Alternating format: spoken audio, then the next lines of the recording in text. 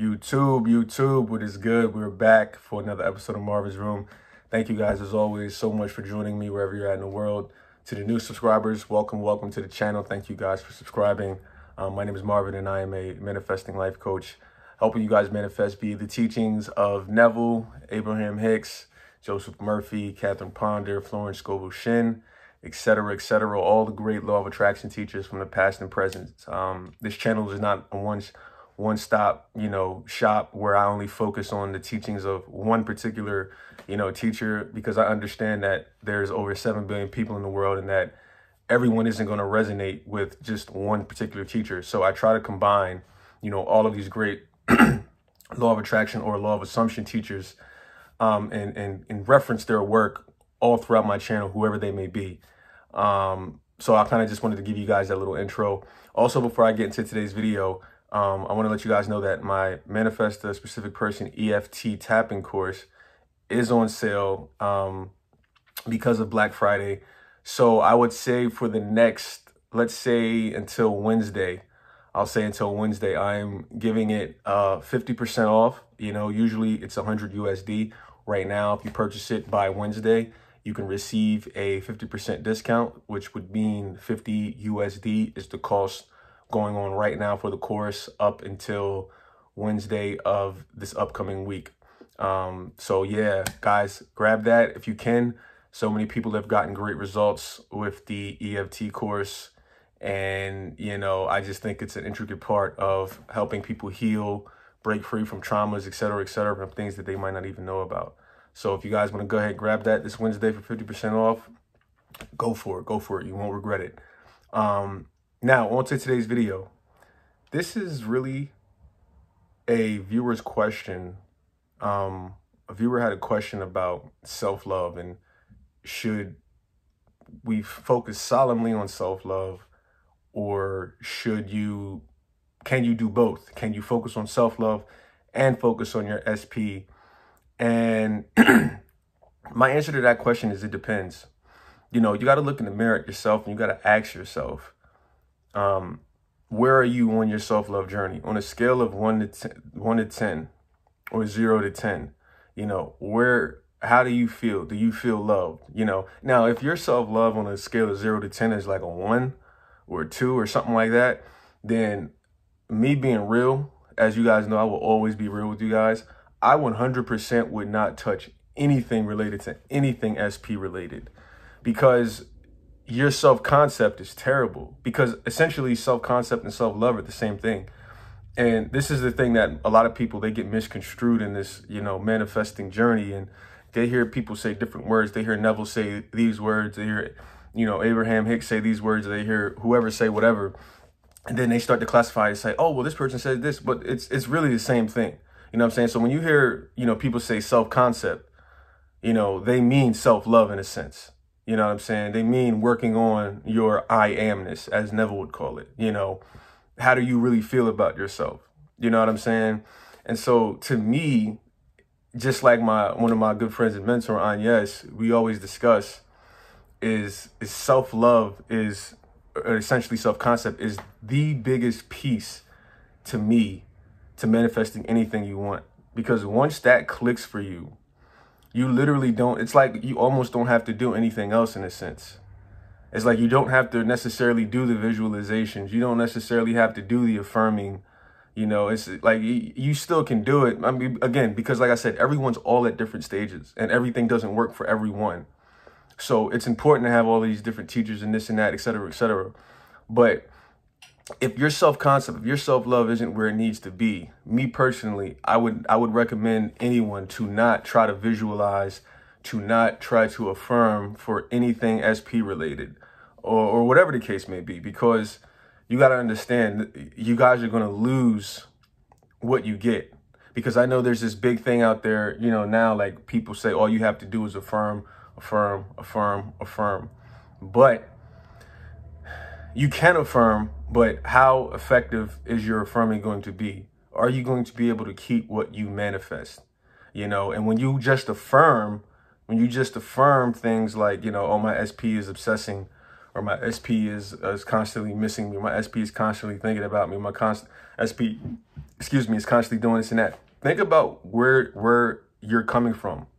That's not coming from a place of self-love. Why do you need to affirm, 200 times a day, 300 times a day, or whatever the case may be, that your SP is constantly thinking about you? Why? Because you're not thinking about yourself? Why do you need to affirm your SP loves you 200 times a day? Why? Because you're not loving yourself? You see what I'm saying? Like, underneath of all of this affirming, to me personally, is still a lot of people coming from a place of lack, people coming from a place of fear, people coming from a place of anxiety. And that's why a lot of times affirming doesn't really work for a lot of people, because it's worked for some people, but there's been plenty of people that I've talked to that said they affirm, and nothing happens. Now, again, this could be patience, this could be a myriad of things of why people aren't seeing what they want to see. But to me, it is my belief most people don't see what they want to see is because underneath it all, they have no self-concept. They have no self-love. And you guys can try to skip steps you want. I've talked about this before in my past videos. You guys skip steps. You guys don't want to do the work. You guys are what I call lazy manifestors. You want to get what you want without doing the work. You want to get your SP back without changing yourself. What did I say in one of my videos before? People change relationships to avoid changing themselves. You have to change you in order for your outer world to change. You have to do the inner work. You cannot avoid that.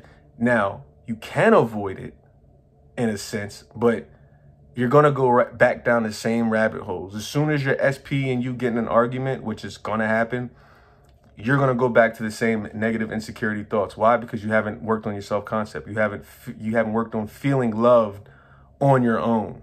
And you're still trying to get and suck love from someone else or something or whatever the case may be.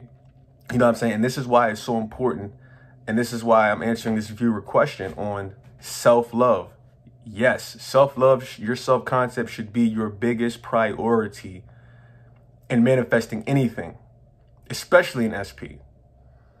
Because what's going to happen when the arguments pop up, or what's going to happen if the SP doesn't text you, or what's going to happen when the SP doesn't, do things that you think they should do? What's going to happen then?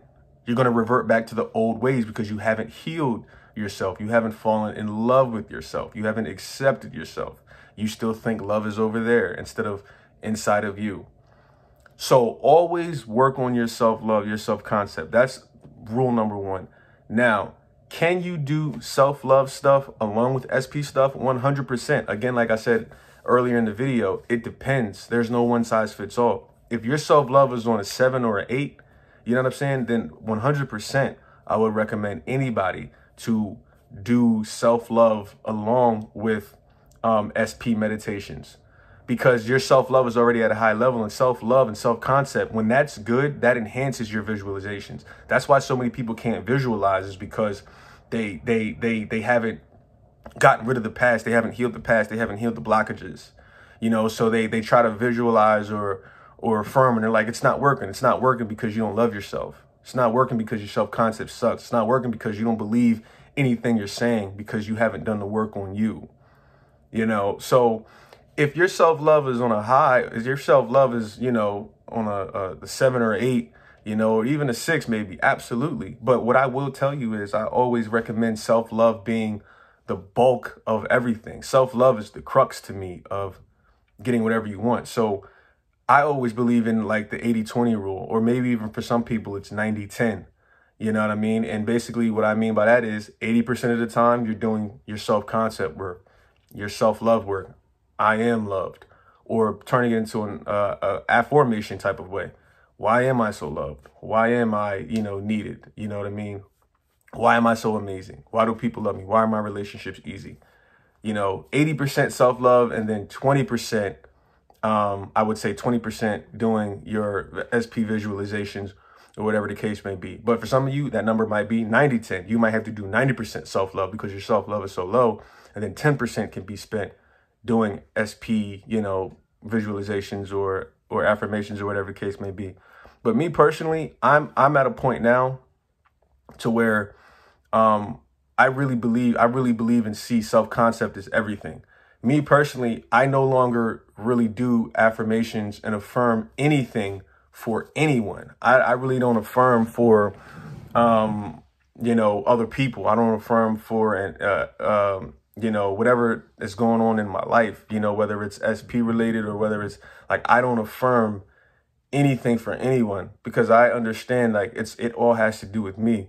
So I don't walk around all day and say, I affirm, why does my SP constantly think about me? Why is my SP texting me? Why is my SP like, I don't do any of that stuff. And I never really have done any of that stuff because I understand it's all about me.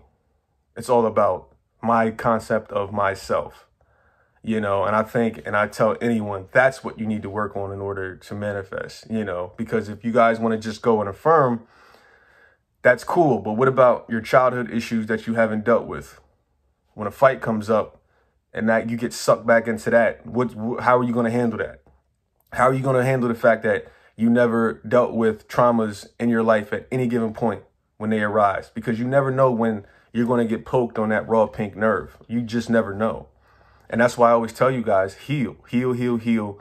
Forgive yourself, self-love. Because that's the way you handle these problems when these problems arise. And I know from experience, the more you work on yourself, when these problems arise, you literally just like it blows off your shoulder. You don't even think about it. You don't even worry about it because you've done so much work on yourself.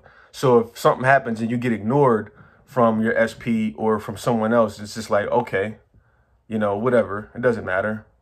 You guys take the emphasis off and you will stop putting so much emphasis on people giving you attention and thinking people are supposed to do X, Y, and Z for you and catering to you how you want them to cater to you. Like I'm telling you guys, self-concept, when you guys really get the crux of self-concept and you really love yourself, it's the most freeing thing because you take all the pressure and anxiety off of you. You take all the pressure and anxiety off of other people to do and love you the way that you think you should. You stop realizing you don't need love. Love's not over there. You don't need to get from people. It's already inside of you. So I just want to jump in real quick and make this video to answer the viewer question about, self-love practices and how I would go about it versus if you can do self-love along with SP visualizations and stuff. Absolutely you can, but you got to look in the mirror at yourself and understand and be real and say, where are you today? Where's your self-love? If your self-love is pretty good, absolutely, you can focus on doing SP stuff. But if your self-love is terrible, I would not combine SP stuff with affirming or visualizations at all. If my self-love is if your self-love is terrible, I would 100% focus on just getting my self-love and my self-concept right. And then after that, I would move on to adding some visualizations or whatever the case may be for a specific person. All right, guys, I just want to jump in here and share that with you. Thank you once again for joining me, and I will see you guys next time. You know where, you know when.